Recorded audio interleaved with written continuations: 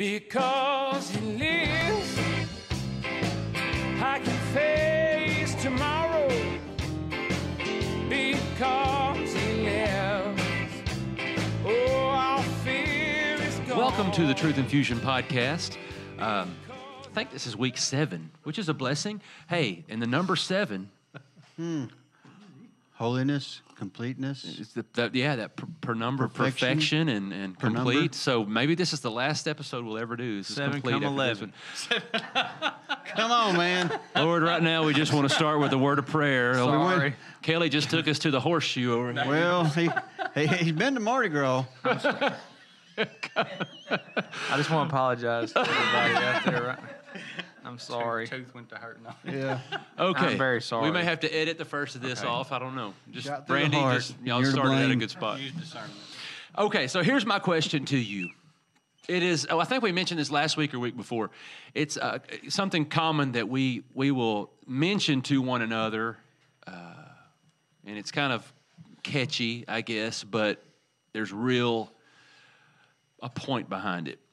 We would say, hey, I'm Roger, I'm going to be preaching next week at such and such. Y'all pray for me. I'm seeking the Lord for a word. I don't want to get caught speaking. Right.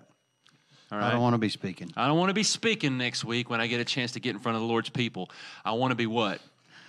Preaching. Preaching. Proclaiming. I want to the be good preaching, news. not speaking. All right, so let's don't assume that everybody listening knows what in the world that even means. When you think about the difference between someone standing up on a Sunday morning and speaking for 30, 40 minutes or whatever versus preaching for 30 or 40 minutes, what's the difference in speaking and preaching? To me, it's the anointing of the Holy Spirit.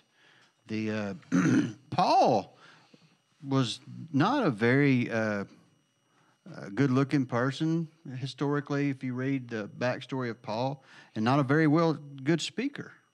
But he is a very well-known apostle of Christ Jesus. He had the anointing of Jesus, and that's the difference. Other than somebody that just comes up there and starts lecturing at you or reading off of a PowerPoint, something like that. I guess one way I look at it, and this is just a Hestonism, so don't take this. Uh-oh.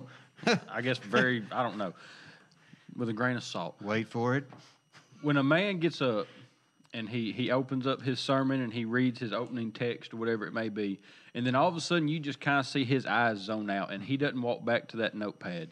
He's in the safety You know what zone. I mean? And he is preaching, and he very rarely looks at his notes, and he starts going, and you see that right there. That's a man who is in an anointing that the Holy Spirit's speaking through, versus someone when I look, and they just, the whole time they're saying, and then Jesus came and he died on the cross to wash away my sins, and that's called the justification of life. And if you go and baptize in repentance and believe in the sanctification, you know what I mean? All these things that are true, but if it's just a written down, you know what I mean? To me, there's no power. It's interesting you say that, and I know we keep going back to Brother Steve Parrish because, man, I've He's been a sitting preacher. there listening to him preach, and he'll come and look at me, but he's not looking at me. He's staring straight through me, and I can see it in his eyes. Brother Todd reads the same way, and it's like they're looking at you, but they're not looking at you. Well, you guys, I've seen y'all, whether it be when Wes, the Holy Spirit, a lot of times testify through him in an event, or David preaches, or any of y'all that have said things. There's a different, I'm not doing this to brag on y'all, but you look at the difference of when someone heard from God and is like, all right, we talked about one time, not saying what you know the Lord's wanting you to say. You know what I mean? Whenever you can feel the Holy Spirit telling you, hey, say this, and you're going, Lord, I don't want to say that. And He's saying, but I want you to say it, and you're going, Lord, but not right now. It's not my turn to talk This right is now. not, this is not the time. He Yeah. says, the perfect time. You know what I mean? You can tell. Yeah. And it's absolutely crucial if you're going to preach. I think that speaking is when I've got my agenda going on, when I've put my plans in place and it's coming out. And preaching is when the Holy Spirit's agenda is being manifested through my words. You know, my mouth is being used by the Holy Spirit to say what needs to be said. And the Holy Spirit's agenda is to glorify Jesus Yes. Christ. Yes, that's another good indicator. Good point. It's good. What do you think? Good job, Kelly. I don't have any argument with anything y'all have said. I think that concept of anointing is pointing at the person of the Holy Spirit. that is being involved. He's the preacher. You know, y'all heard me pray that many times before I preach. Lord, send the preacher. Yes. Amen. Because it ain't me. That's And good. I just, so many times I sit there before, you know, the worship team's doing a few songs and it's time to preach is coming, and I'm sitting there thinking, what am I doing in here? It is. There's so many other people I think that should be in this moment, Lord. Why in the world did you pick me? If you don't do this, this is going to be a bust. Right. You know, I just feel so inadequate Yeah.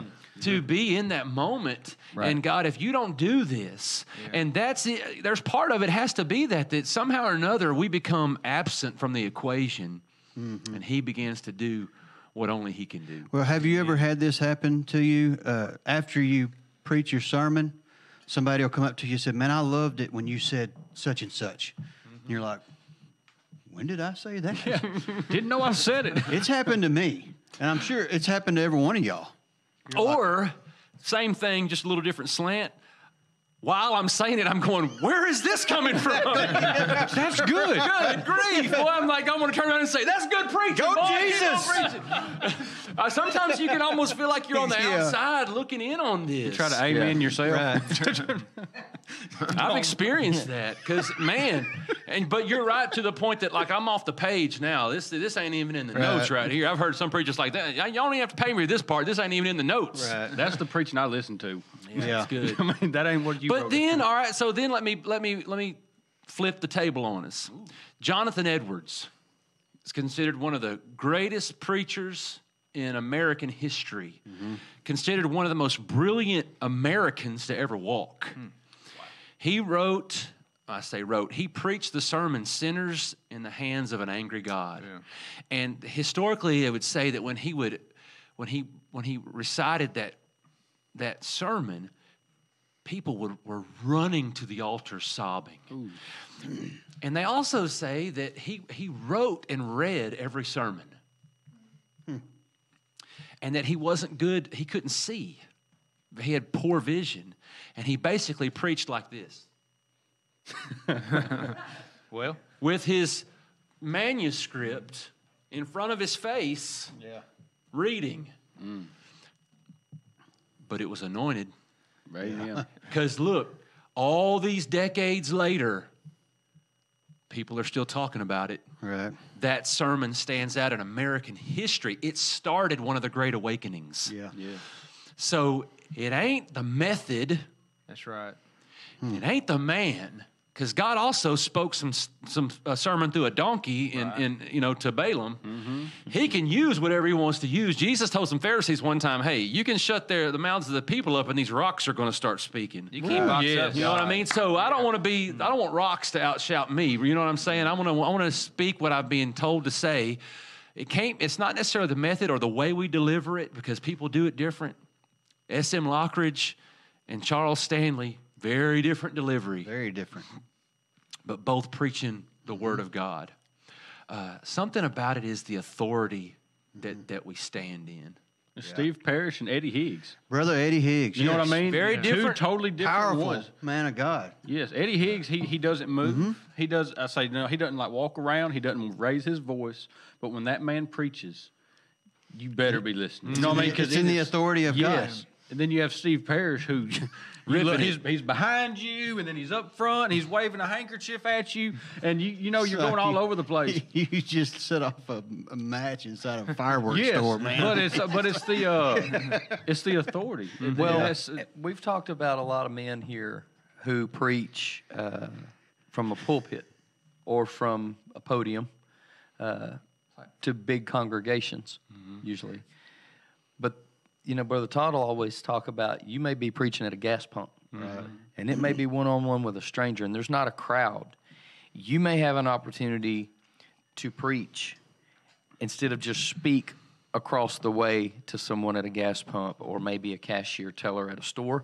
You may have the only opportunity to preach the gospel of Jesus Christ, the life for eternity for someone.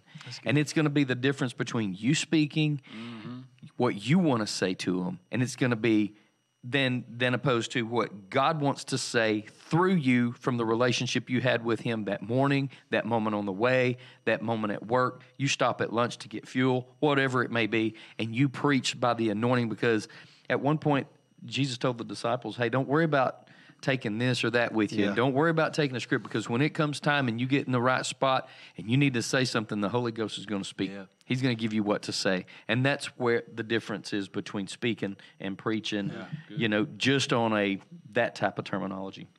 That is good. Mark chapter 1. With all of that as a backdrop, as a job, foundation, Wes. the table has been set. Welcome. Okay? Mark chapter 1, verse 21. Kelly, you got that? Yes. Would you read 21 and 22? They went into Capernaum, and immediately on the Sabbath he entered the synagogue and began to teach. They were amazed at his teaching, for he was teaching them as one having authority and not as the scribes. So here's the greatest preacher that ever walked. And one word that really grabs me, all right, we're going to talk for a few minutes about the authority, the difference in what Jesus was doing in this moment versus what these people have heard in this synagogue countless times, over and over. The teaching that's been happening in there, this was different.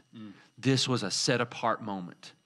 And it had to do, the Bible says in these two verses, with the authority with which he did it. Yeah. And here's how his authority started. It says, immediately on the Sabbath, he entered the synagogue and taught. And if you look into the Greek here, that word immediately is not tied to the Sabbath. It's tied to when he entered the synagogue.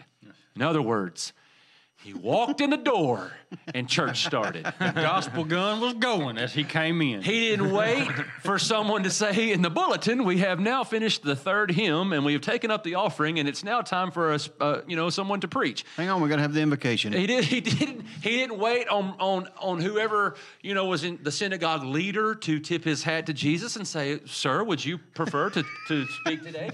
Look, the Son of God showed up. Yeah.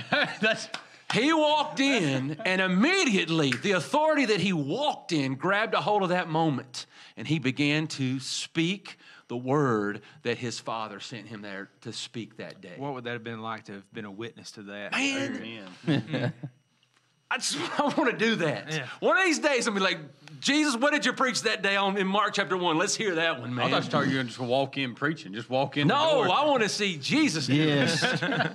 Wow. Can you imagine? We're going to do it one day, guys. Amen. We're going to gather up, and he's going to say, now sit down, children. Let me tell y'all some stuff. And this guy that grabbed a hold of everybody's attention, every heart in the room, he had them all right here front and center, and he began to speak. And when he did, the Bible says that they were astonished. Mm-hmm. It speaks to me of the seriousness of the gospel. Because I'm assuming that's what he was preaching, because we read earlier that Jesus went around preaching the gospel. So I'm assuming that's what he's preaching. And it says that he came in preaching. Then everywhere we read, he's preaching, he's teaching. And today's we have so many churches that treat church kind of like a circus. You know what I mean? It's, well, hey, let's come in, give a little bit of scripture, make sure they laugh more than they feel bad. Not going to feel good. You know what I mean? And then we'll after the third hymn, you don't sing the third line of the third hymn. You just sing 1, 2, and 4, and then we roll on. Jesus Christ, he was showing this is serious. When I come in, I'm preaching and I'm teaching you. Yeah. And then not only that, the authority that comes behind it is that's my example Yeah. as a person who has been called to preach. I preach with seriousness about what it means, because it's eternal. Yeah. It's for someone's eternal state, whether it be salvation or whether it be sanctification. You know what I mean? I don't do that, but by me teaching could help someone listen to the Lord for the Holy Spirit to do it.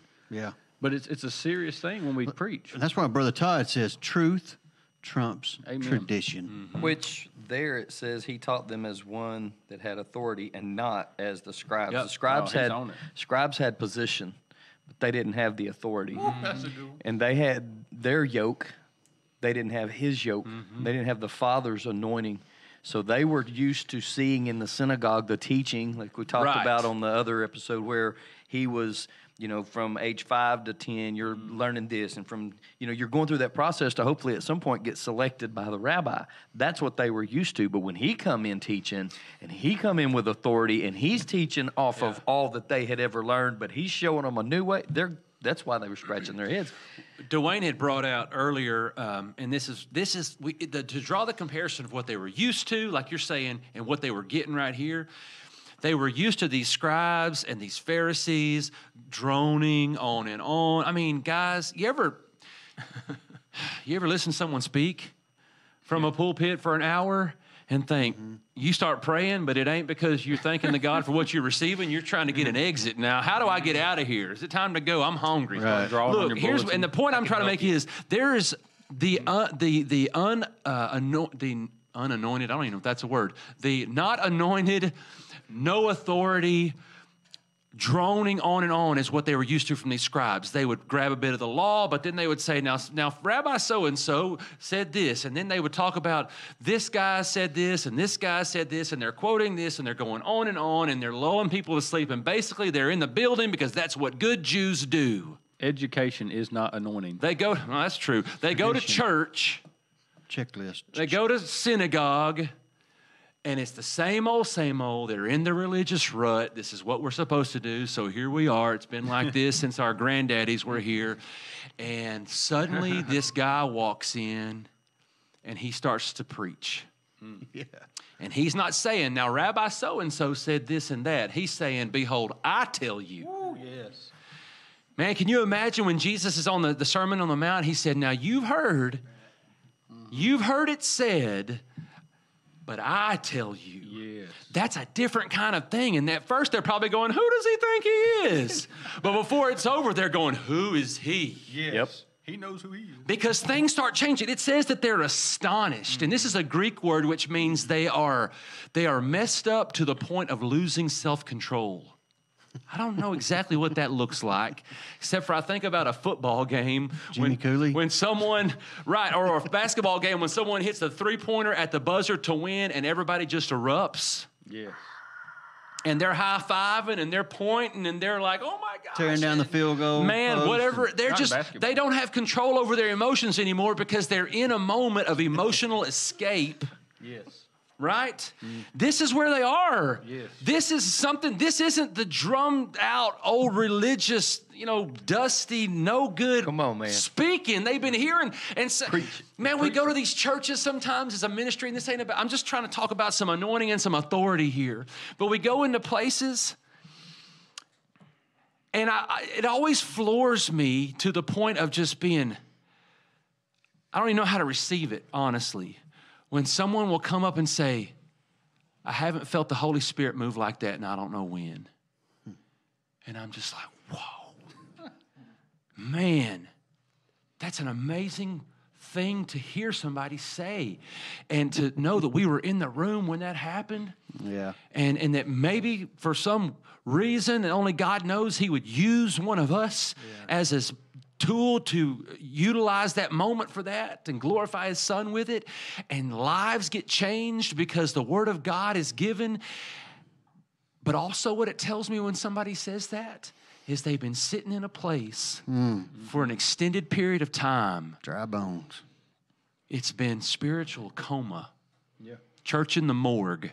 Well, Yeah. if those scribes, after Jesus finished that day, and they were astonished and they were amazed, if they, when Jesus left, the next week, if they came right back in there, sat back down, and began to go through the speaking of the same old way that they had done it for all these years, and they just went right back to that same method, and then 6 months later, they're still doing that same old method, you know what they're going to still be feeling? They're not old going to, thing. that's right, they're going to feel the same thing they felt forever. They're not going to feel the anointing of the Holy Ghost. So if you don't have that relationship, the personal relationship with Jesus Christ, that anointing, then it don't matter how many places you go where the emotion or truly the Holy Ghost comes in with an anointing and bam, astonishes you, like you were just talking about in that example. And I know exactly what you're talking about.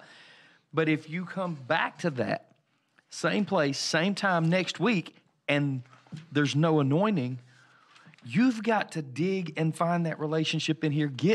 Let him give you his anointing. Find out who the person is, and don't. If he leaves out of the room, follow him. If he leaves out of the building and next week you come there and he's not there, follow where he is. And I'm not saying follow Truth Infusion where they go. That's by no means what I'm saying. But you can find the person of Jesus Christ right here in this word. And in your prayer closet, you can get that relationship with him. You don't have to stay in that same place. Follow him. Absolutely. You Follow have to go him to where the he well. goes. The well. Otherwise, you are going to be parched. Yep. The capital W well. That's it. That's the thing Well, about it. If you don't go to the well, you'll die of thirst. Hey, man, and I don't know if you get asked this, and I'm not in the band. Most folks know that. I don't play an instrument. I play a mean air guitar. I'm the lead crybaby. But I get people, when we go into these churches, they'll come up to me and Jennifer and say, well, what do y'all do? Yeah. Every time. They're like, so why are you here?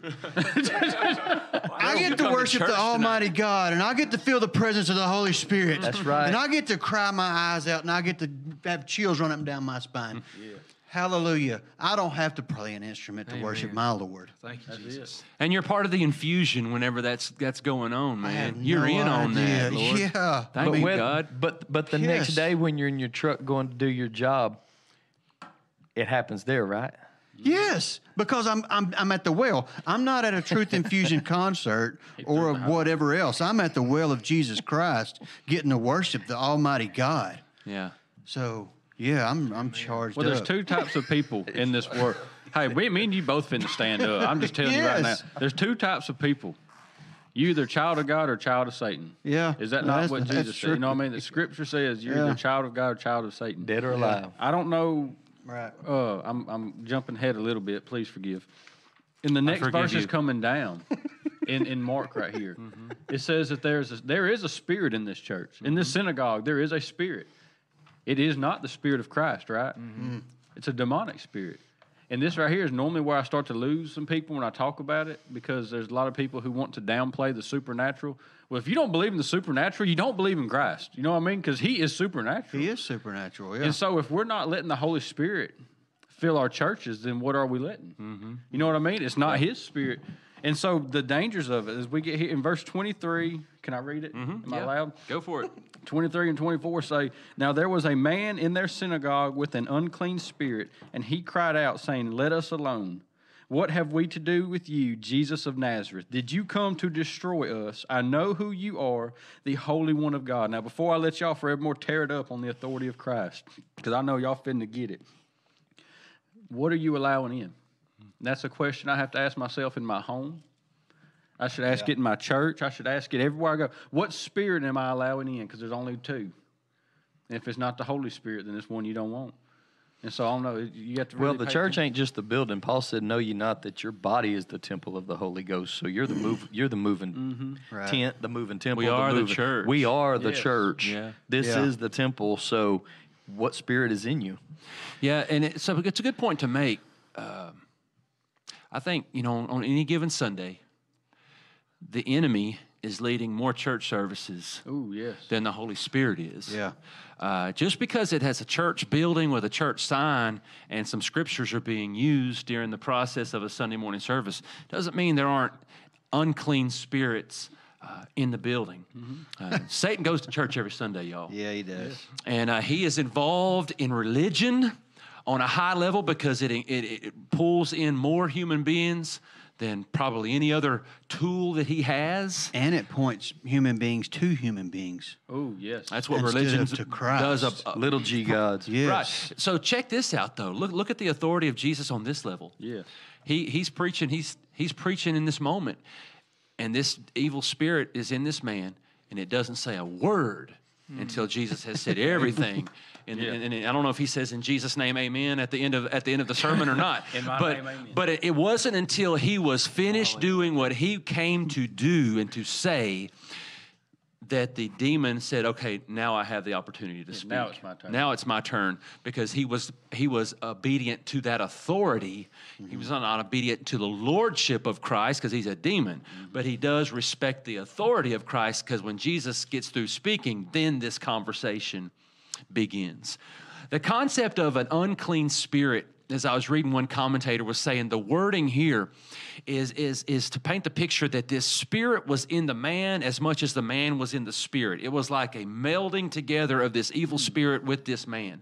It's the same concept that Paul would use in some of his word pictures of what happens when the Holy Spirit comes to dwell inside a human being. It's not a good way we don't say it this way, but this is the truth. I am possessed Amen. Yes. by the Holy Ghost. Amen. Yes. All right, Thank you, Lord. That takes a weird connotation in our concept, today with the possession. So we don't say it that way because it'll throw some people off. But it's just the bottom line. I am His possession. I belong Bought to Him. with a price. Yeah, You no longer so He belong to owns yourself. me. Yes. Right? And in the same way, this evil spirit was in possession of this man. So it's not the man that's talking to Jesus in this moment. Right. It is this spirit speaking to him, but he's doing it on a way that most human beings don't know how to do it because he's recognizing the person of Christ Right. with what he says. What do we have to do with you? Watch, Jesus of Nazareth. He calls him the Holy One of God. Boy, these demons recognize the authority in the person of Christ better than folks do. Right. In so many, good grief. But the difference being this: the demon recognizes the authority of Christ and his ability, but does not bow to the lordship of Christ. Yeah. Whereas we, when we have that relationship with him, we recognize his authority, his ability, but we have bowed and submitted to his lordship if you belong to him and he has possession of you. Right. And how also, whenever we talk about, kind of open this up, talking about, to preach with authority, what's the difference in someone that's speaking and someone that's preaching? Man, when we preach under the power and the anointing of the Holy Spirit, there's going to be reaction. Has to be reaction. Right. The know what I mean? whole decision thing. The decision. Thing. 150 There must decisions. be Yeah. there must be decision. There must be a response. And so that's one of the ways also I can use to gauge, Heston, was you speaking or not? But I love this here, how whenever Christ came in, because apparently this man was been there. The scribes have been teaching, and there's never been the record, right, of this happening. He was there and fine. But when the Son of God came in and started Right. preaching, he could not help. Yeah. But you know what I mean? He was, like you said, he wasn't saying he was Lord, but he said, I know who you are. What do you have to do What with are us? you doing here? Because Yes. I know what you can do. You can destroy me. And I like that illustration you did about the ones he already put down there in the pit and how he came in and said, didn't work. Yeah. But anyway, this man, right, they knew. And to me, that is authority on a whole different level, to where the evil spirit couldn't even be quiet as to say, you can destroy me. If someone could destroy me, I'm probably not going to remind them of it. You know what I'm saying? If someone I'm has getting out of the building. right, I'm not going to do it. But whenever Christ came in, this demon could not help. It says he cried out. Yeah. Cried out. Man, that's authority. That's the power that comes Right. through the Holy Spirit. Right. That same authority we can operate in. It's not our authority. And really, this word authority is exousia. It's delegated authority. It's authority that's given. In other words, God the Father says, this is mine. Here you go. Okay, so I've got a 24-year-old, and I've got a 16-year-old, and she's 17 now, 17-year-old and 16-year-old. When they were much younger, Colin is the older sibling. So Jennifer and I would leave the house. So we'd go out, or we'd got to go to the store or whatever. He's old enough now to watch his brother and sister. I would delegate my authority to Colin. Okay? You know what the rules are. You know what I expect. Reagan Taylor, you listen to what he says. Right. Not because he's all of a sudden become the man of the house. Well, they weren't his. Right? They're not his. They belong to me. So does he. And I have given him, in other words, my name, my authority to operate in that moment. Now, sometimes that worked out for the best. Sometimes it didn't. But that's how it is with kids. But that's delegated authority. He is operating on my power, my strength, my name. I've given you that opportunity to do that. That's the authority that we can stand in when we stand in the name of Jesus. We can stand in his authority that Jesus said, all authority has been given to me in heaven and in earth. It all belongs to him, right? But in the moment I stand in Jesus' name, even in the face of an unclean spirit, the person of Jesus Christ in me has authority. Right. Amen. All right, so I shared this story of an interaction that I had one time. We got to get to probably to a close here, but you know, what happens in the Bible days apply to us in 2021? Well, it does, because he's the same yesterday, today, and forever. It's absolutely All right, so relevant. if it's not Bible days are here again in every day that we live, it's not because the power of God has lessened. It's because we're not standing in the authority that we have opportunity to have delegated to us. That's right. So I remember being at the Bikers Church one time, and I don't remember if we were leading in that service or if I was just there or what the situation was. But altar call comes, and I was in the altars receiving people who were coming for prayer. There was a lady that I had noticed in there, and I had seen her several times, multiple times in the previous months. In town, I think she was probably homeless. I'm not sure about that because I never spoke to her, never stopped. I would like drive by and I'd see her in a parking lot or see her walking down the road. And one time, I'm coming down a particular road through Texarkana. It's dark, and it's in a stretch where there's really not even a lot of light, like street lamps. It's dark. And she was standing, this lady, in the middle of the road. I mean, no median. I mean, car going north or east, car going west, and she's on the dotted line. And she's just standing there with her hands up in the air like, hit me. And I thought in that moment, she's probably possessed by a demon. You don't do that unless you're in a bad place. Right. Yeah. And so I'm way past her by the time my mind's like, oh my gosh, I called the police and said, there's a lady just in the middle of the road inviting a car to hit her. I don't know what happened in that moment. This is the lady I see in the church that day. She's in the back. And altar call service is going on, and she comes down to me. Now she comes to me, and she's standing about as close as you and I are, and she won't even look up. She's looking down, and she's just agitated. She can't sit still. She doesn't have rest. It's just like she's being tormented or something. Now, she's not saying anything. She's not acting out. She's just, and she's kind of talking under her breath, and she's rocking back and forth. And I don't think it was outlandish or like that. I don't even know if the people on the front rows know this is going on, but she's right in front of me, and I'm seeing this. And I said a few times, what do you need? What can I do? How can I help you? I don't remember, something like that. And she's just rocking back and forth. And I'm thinking, God, what am I supposed to do? I'm starting to pray about this. Yeah. Because in my heart, I'm thinking, this lady's got a demon. Well, this verse came to my mind. I love it when God just pulls, out of the well of your spirit, scripture right at the right moment. And 1 John 4:2 says, by this you know the Spirit of God. Every spirit that confesses Jesus Christ has come into the flesh is of God. And every spirit that does not confess that Jesus Christ has come into the flesh is not of God. That's the thought that came to my mind. So she's rocking back and forth, and she can't answer my question, and she's there for a reason. And so I just said, say Jesus is Lord. Because this guy in Mark chapter 1 recognized who Jesus was, but he didn't say, oh, Lord, my God. Right. He didn't. Yeah. I said, say Jesus is Lord. I probably said that to her about 3 times. And then somewhere in there, under her breath, looking at the floor, she said, I heard her. If I hadn't known that that's what I had prompted her to say, I probably wouldn't even have recognized her saying it because it was a mumble. But she said it, Jesus is Lord. And then it was like she went, It was just like she melted a little bit. Kind of like take a deep breath. And then she looked up at me for the first time. And she said, can I give you a hug? I said, oh, sure. Absolutely. So she came up and she hugged me and she smiled. She turned around and she walked off. Yeah. What happened to her, David? I don't know. I haven't talked to her since. I didn't see her again. I don't know what happened in that moment. I don't know. Did she get saved?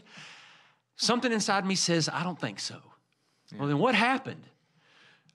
She confessed Jesus Christ in that moment, and that demon could not maintain that possession. It's like when King David would start playing worship songs, and that spirit that was vexing Saul couldn't stay in the presence of that. It had to go. Now, the next day, it may have come back and grabbed a hold of her again. I don't know. Right. But here's what I know. Authority in that moment, it wasn't mine. Yep. I didn't even do nothing. She said it. She said it. Jesus is Lord. But that name, and rest came for a moment. Amen. At least for a moment, there was peace. That's what authority will do. That's what authority will do. I don't know where you're at on this. And, you start talking about, we're going to start talking about supernatural. It gets people messed up. Listen, it's real. Amen. We do It's not real. wrestle against flesh and blood. That's true. Principalities and powers, wickedness in high places. The spiritual world is more real than the physical world we live in. Amen. And this physical world is like puppets on the string that the spiritual world is manipulating and moving. And if you right. don't start to recognize the fact that we are spiritual beings that happen to have a body, not physical beings that happen to have a spirit, you're going to get beat up every day trying to walk this thing out. So, Lord, help us to learn how to live spiritually under the authority of the person of Jesus Christ so that he can make a difference in our everydays, if it's at a gas station or across the counter from the lady at a concession stand, or a waitress that comes up to your table. Whatever your moment is, in the name of Jesus, go forward, and by the grace of God, he will do supernatural things through you that you could not otherwise do yourself. You believe that's true? Amen? Amen. Until next week, keep on seeking the truth. Because I